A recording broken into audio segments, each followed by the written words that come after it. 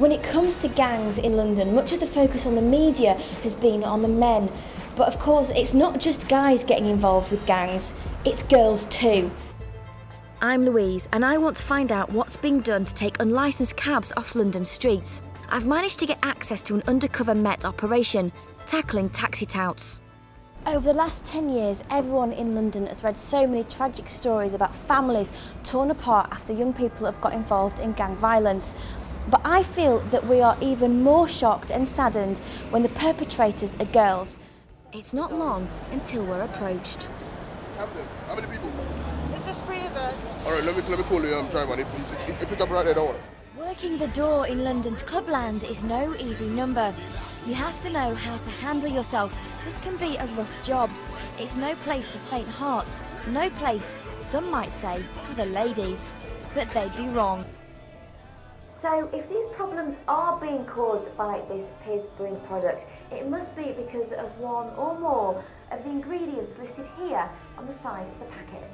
The hit squad is now ready to roll. They sent a couple of colleagues ahead to scout the area, and they have confirmed illegal activity. The location's been tweeted to all, and they're going in force. It may be hard to believe, but the number of UK households using loan sharks is now believed to be upwards of 300,000.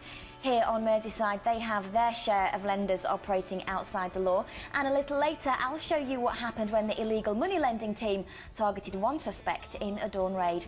But first, we've been finding out just how ruthless loan sharks can be and learning about the misery they can cause. So, if these companies know that their products contain MI, why on earth are they not putting it on the tin?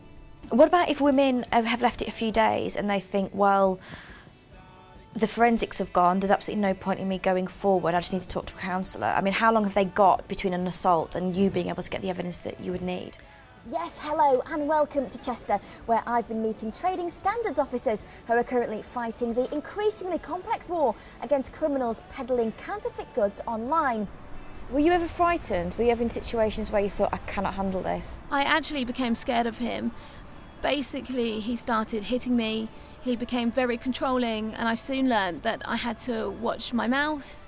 I wasn't really sure what to expect before I met her. But I found her very warm and very honest, and no real bravado or rewriting of history. I really liked her and really warmed to her, and it makes me now just think that is one girl who's gone through so much because of her affiliation with a gang. I'm really struggling making this programme at the moment. It's really getting to me. Tell me a little bit about the dynamic of how that would work. Are we talking about girlfriends, sisters, girls that want to be part of the gang and act as honorary blokes? What kind of dynamic is there going on? After looking at this issue, I am even more passionate about it than I was before I started making this film, and I hope more than ever that this is a crime that can be eradicated from London streets. I also desperately hope that women or anyone who's been a victim of a sexual assault or a rape feels that they can come forward, they can report it, they will be heard and believed and helped.